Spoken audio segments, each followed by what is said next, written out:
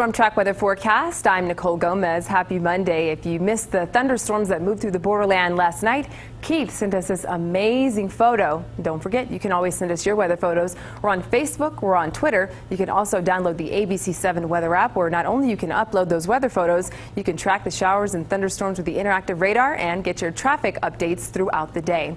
It was a very hot weekend. We had record temperatures Saturday and Sunday, and we're in for another hot day today. But July 1994, we had 21 days of 100-plus degree temperatures. June 1994, 23 days. Now this summer we have had 32 triple-digit days, and back in 1994 the record was 62. Just keep in mind, we typically average 21. We'll add that number to 33 today, 101. That's our forecast high, but we will finally start to see cooler temperatures starting on Tuesday. As far as those rain chances, we have a 10% chance for showers in the forecast this afternoon, but those rain chances will go up tonight. We're at 20% on Tuesday. Wednesday and Thursday look a little better for us.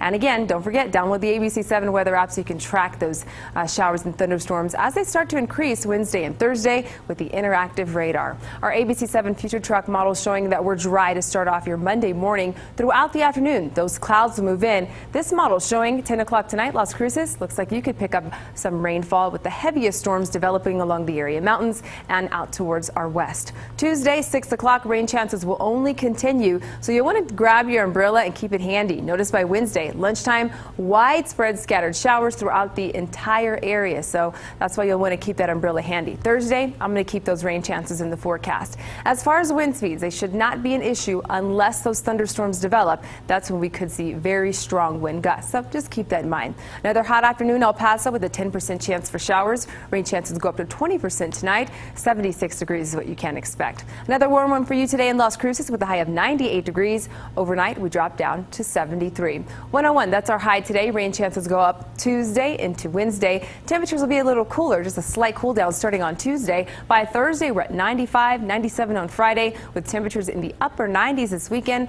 and rain chances remain at 20% for Saturday and Sunday, with overnight temperatures in the 70s.